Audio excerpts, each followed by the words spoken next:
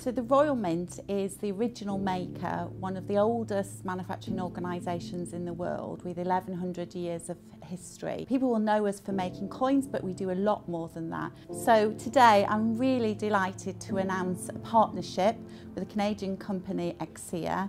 And we're actually working in partnership with them on some really exciting sustainable technology which takes waste electronics and takes out the precious metals and actually recycles that.